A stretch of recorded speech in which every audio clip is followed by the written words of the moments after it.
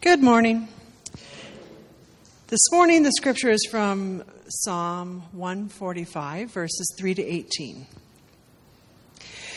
Great is the Lord. He is most worthy of praise. No one can measure his greatness.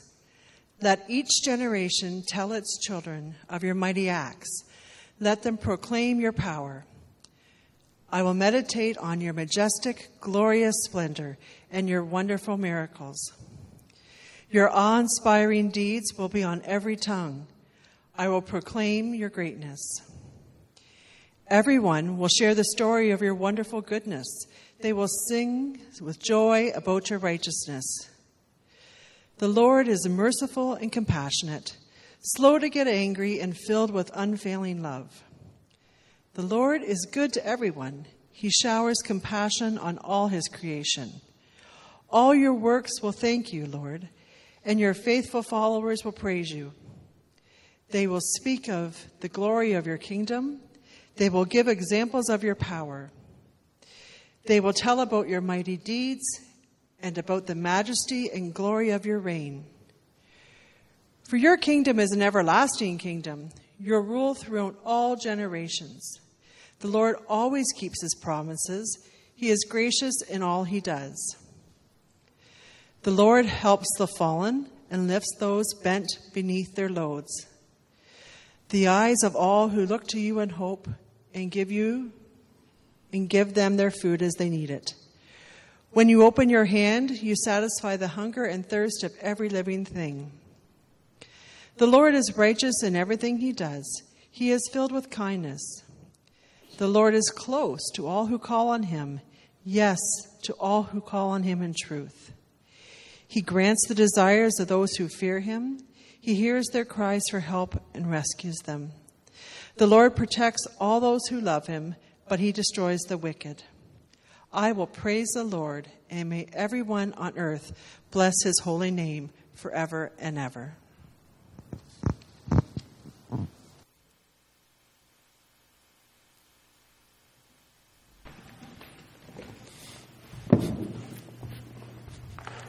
Thank you, Suzanne.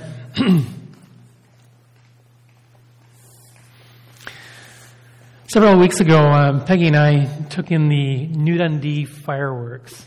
I had never been before. I heard about it for years, but I could never get there because I was helping or organizing or leading Pitch and Praise, and it went right through the holiday weekend, and then we were cleaning up for days afterwards.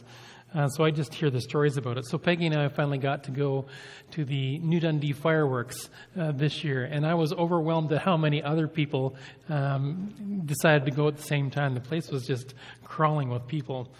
But we're waiting for the fireworks to begin, and at first there's this initial volley, like there's just a few little lights that go up.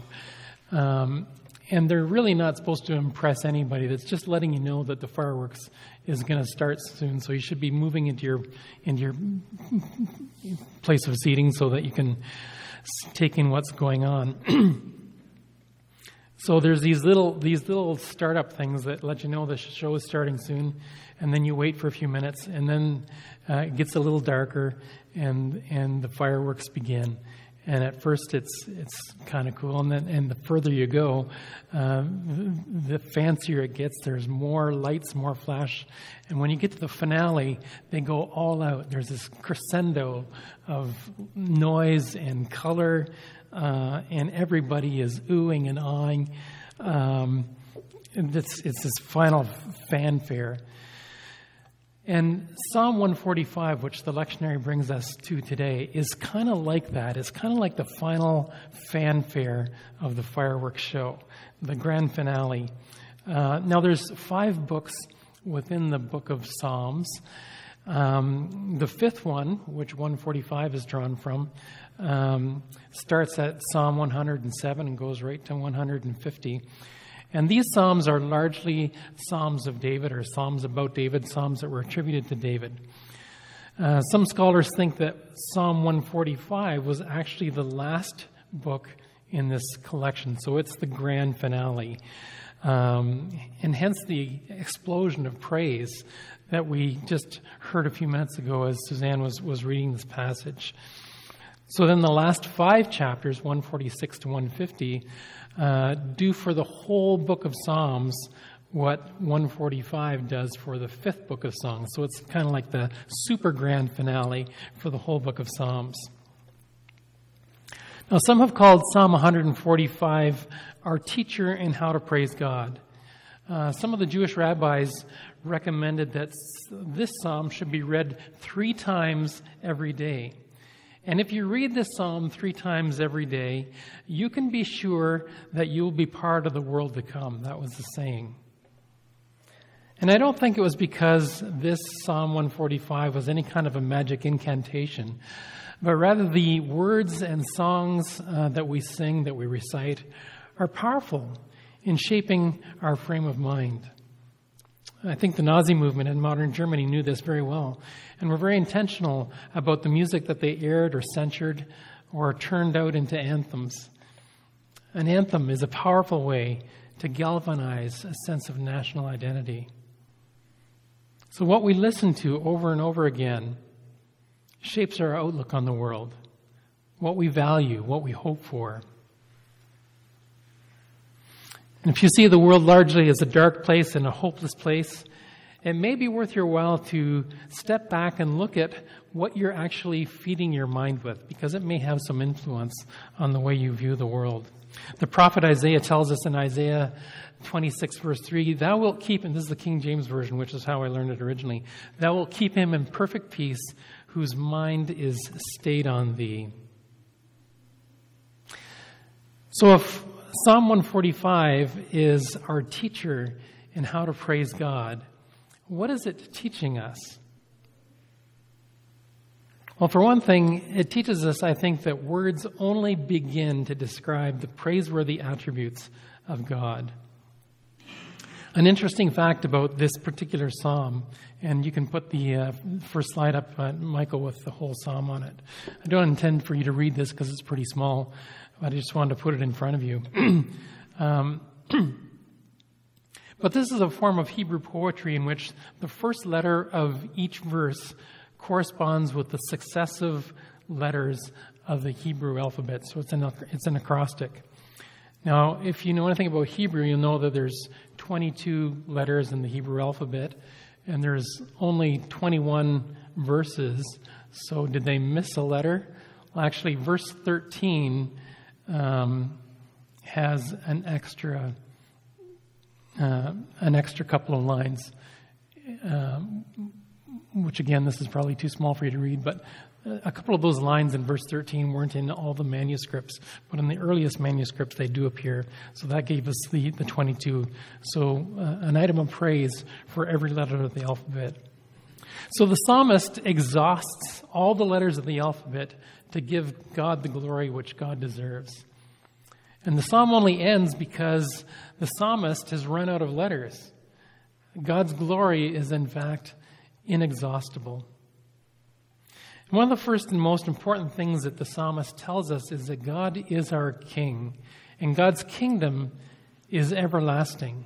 Note how the psalm begins. This is the next slide, Michael.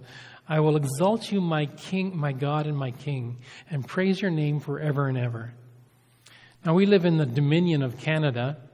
We recognize King Charles now as our sovereign, but it's a pretty thin relationship. I doubt if any of us are living in fear of King Charles this morning. I doubt if many of you were thinking about him at all when you woke up. I doubt if you are thinking to yourself, what can I do to serve the king today? So the concept of living under the rule of a king is difficult for us to grasp. Perhaps if we lived in the United Kingdom, we would have a different attitude toward King Charles. But even there, his reach into the lives of the average citizen is pretty minimal. In David's time, people had a much different understanding of the significance of a king. The king was responsible for providing a safe place of habitation for his citizens, ensuring that his people had food and water, ensuring that there was law and order, providing protection from enemy states. To recognize God as my king is to acknowledge that God has a very practical role in my life. Not simply someone that we sing about on Sunday morning, but someone who we look to each day and ask, how can I serve you today, my King? Because kings established the laws of the land, sometimes they lived as if they were above the law and could do as they pleased. David himself was a king, but he recognized that he served under the rule of a greater king. He was accountable to one who had far more authority than he did. If only some of our rulers recognize this reality today. Perhaps we wouldn't see so much suffering in places like Gaza, South Sudan, the Ukraine. But recognizing their place in the world applies not only to rulers and kings, but also to ordinary people like you and I. None of us are so self-important that we answer to no one. This king that David acknowledged is our king as well. His kingdom supersedes all the other kingdoms of the world. And his kingdom, according to verse 13, is an everlasting kingdom.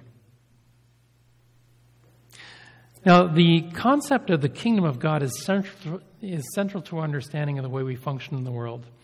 And several weeks ago, Owen just did a very awesome job of describing how the ways of the kingdom contrast with the ways of the kingdom of this world. The concept of God's kingdom is also central to this psalm, although it may not be as obvious to us as it is to those who are schooled in Hebrew poetry.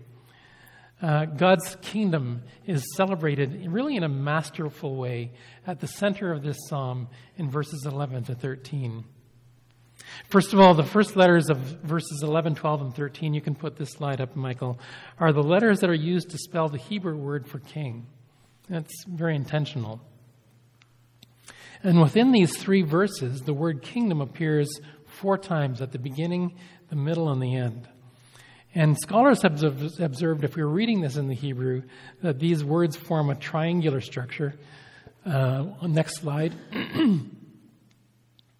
Thank you. So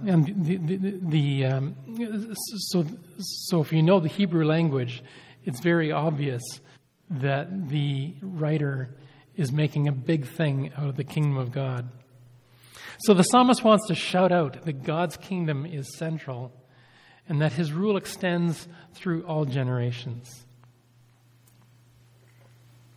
What do we learn about this king? The nature of the kingdom is influenced most directly by the nature of the king. So what does this psalm tell us that the king is like? Well, for starters, no one can measure God's greatness. In verse 3 we read, and this is on the slides, no one can measure his greatness. The theme for day camp this past week was Lost in Space, and that's why you see some of these spacey things around the room today. Libby's message on the first day was simply this: space is big, but God is bigger. And to give some perspective, she compared the size of the earth to the size of the sun. You'd remember this, Grace. If the earth was a golf ball, the sun would be a ball about 15 feet in diameter. And she noted that astronomers have recently discovered what they think is the largest star in our galaxy, called Canis Majoris, which means something like big dog. If the earth is a golf ball, Canis Majoris is the size of Mount Everest. God spoke this and millions of other stars and planets and galaxies into existence with a word. Space is big, but God, who created all that exists in space, is bigger. In the words of the psalmist today, his greatness is unsearchable. It cannot be measured. The psalmist also tells us that God is good. In this psalm, we're reminded not only that God is great, but God is good. These two things do not always go together in the kingdoms of this world. Many of the world's leaders became great by trampling on the rights of others, trampling on their freedoms in order to rise to the top. But God is a different kind of king. Verses 7 to 10 in particular touch on his goodness, if you want to put that up for us, Michael. Everyone will share the story of your wonderful goodness. They will sing with joy about your righteousness. The Lord is merciful and compassionate, slow to get angry, filled with unfailing love. The Lord is good to everyone. He shows compassion on all of his creation. All of your works we thank you, Lord. And your faithful followers will praise you. And these words echo what the Lord himself used to describe himself when he revealed himself to Moses in Exodus 34, verse 6. He passed in front of Moses, proclaiming, the Lord, the compassionate and gracious God, slow to anger, abounding in love, abounding in faithfulness, maintaining love to thousands, and forgiving wickedness, rebellion, and sin. This is the character of our God. Some people have a concept of God as this cosmic police officer watching from behind the clouds, just waiting for you to make a mistake so that he can dish out some punishment. The thought of contending with a God like that is too much, and so they reject the idea of God altogether. But they're turning their backs on the one who loves them more than they love themselves. As children of God, we don't have to live in a constant state of fear that we're going to step out of line and incur the wrath of God, because our God is good. His mercies toward us are new every morning. Far from waiting for opportunities to dish out punishment, God is looking for opportunities to shower us with all we need to thrive. Third thing that we learn from the psalm, among other things, is that God is faithful. The psalm reminds us as well that God is faithful. Verse 13 to 16 in particular focus on the faithfulness of God, if you want to put that up, Michael. The Lord always keeps his promises. He is gracious in all he does. The Lord helps the fallen, lifts those bent beneath their loads. The eyes of all look to you in hope. You give them their food as they need it. You open your hand. You satisfy the hunger and thirst of every living thing. When we place our hope in the Lord, it's not a false hope. The Lord keeps his promises. He's faithful to his own nature. He's not good one day and a terror the next. The author of Hebrews tells us that he is the same yesterday, today, and forever. He's faithful in giving us food and shelter that we need. And most of us have experienced this, although we don't always acknowledge that our food and our shelter is a provision from the Lord. His faithfulness is particularly good news to those who are struggling. The Lord helps the fallen and lifts those who are bent low with burdens. Stan Mast says that our great King pays attention to the least, the last, and the lost. And this is borne out in the life of Jesus, who took little children into his lap in the middle of his teaching sessions, who reached out and touched people with leprosy, one of the most contagious diseases of his time, who was not afraid to be seen in the company of prostitutes and adulterers. This is a different kind of king. If you're struggling today with under a load of guilt and shame, if you feel like your life has been one failure after another, Jesus is waiting and longing to release you from that burden. And God is not waiting in the distance. Libby's second teaching point this week at day camp was simply this: God knows the stars by name, and he knows my name. God knows all those stars by name, and he knows my name. He knows who you are. He sees what you're struggling with, and he's waiting for you to take him up on his invitation to come to your aid. And fourthly, God is righteous. The psalm reminds us that God is righteous. Verses 17 to 20 in particular point to his righteousness, if we could have that on the screen. The Lord is righteous in everything he does. He is filled with kindness. The Lord is close to all who call on him, yes, to all who call on him in truth. He grants the desires of those who fear him. He hears their cries for help and rescues them. The Lord protects those who love him, but he destroys the wicked. What does it mean that our King is righteous? Simply that he is the one who is right all the time. Moreover, under his rule, he will set things right. When the kingdom of God comes in its fullness, there will be no place for taking advantage over others, no place for stealing or cheating, abusing others. These things will be banished. There won't be people living in dire poverty while others flaunt their wealth. Racism will be a thing of the past. Everyone will be treated with equal dignity. That's the future under the reign of our righteous King. You might read the psalm this morning and think, well, this is all too much pie in the sky. If this is life with God, why am I suffering with cancer? Why am I struggling to make ends meet? Why is there so much injustice in the world? And the Psalms are not tone deaf to those realities.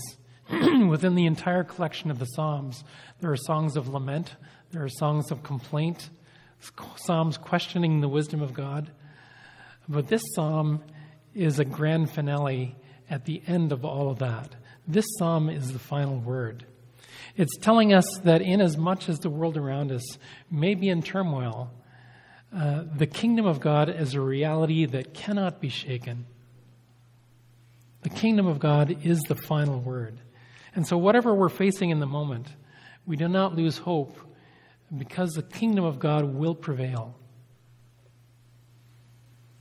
God accomplishes his work through his people, who are the hands and the feet of God on the earth. And so God is calling us to extend his reign, to expand his kingdom on our little planet here. God is calling us to seek justice because God is just. God is calling us to be generous with our resources because God treats his people with an open hand.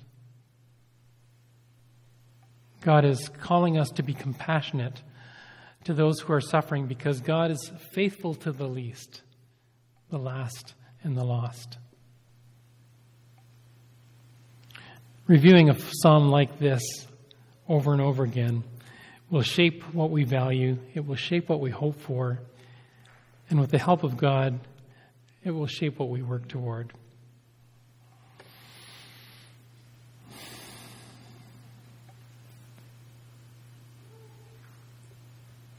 If we had some extra time today, perhaps we would take our English alphabet and work through the 26 letters and come up with something to praise God for corresponding to each of those letters of the alphabet. You may want to do that as a homework assignment this afternoon. But in closing, let me say this. On those days when maybe you're discouraged and downtrodden, somewhat depressed, take a cue from the psalm and begin to list 5 or 10 things, 5 or 10 reasons to praise God. We cannot exhaust God's goodness. He's indescribable. His kingdom is coming. His kingdom is an everlasting kingdom. And we're a part of that. Will you pray with me? Thank you, Father, that you are good, that you are faithful, that you are righteous. And this only begins to describe who you are. Thank you that your kingdom is something that we can count on. Thank you that your kingdom is coming in greater measure. We ask, Father, that you would use us this morning to be aware of where you want to expand your kingdom in our neighborhoods and our places of work through the gifts that you have given to each one of us. Help us to speak where we need to speak, to be silent where we need to be silent.